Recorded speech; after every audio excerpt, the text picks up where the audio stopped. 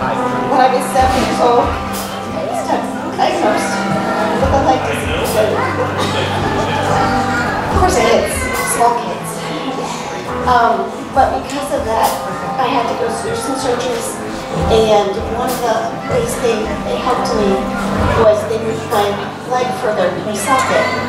And I was able to walk better than what was going on before.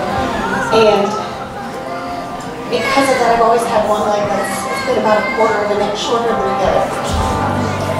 And I've been going through, the past almost 30 years, and it's not really bothered me.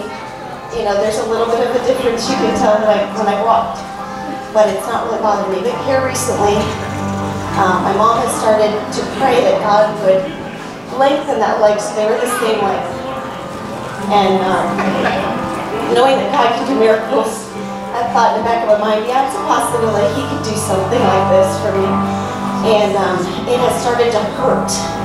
My hip has just started to hurt so much lately. And I was just like, okay, now God, I really want to ask you to do it because I'm tired of the pain and I know you can do it. So today I asked for prayer. And as they were praying for me, Amy had me sit down, and she noticed the difference that was there between my two legs. And she said, okay, we're going to pray. And as they were praying, and she had me look down, and my legs, my feet, my shoes were hitting at the same place. She said she thinks the old leg, the shorter leg, is actually maybe a little bit longer now because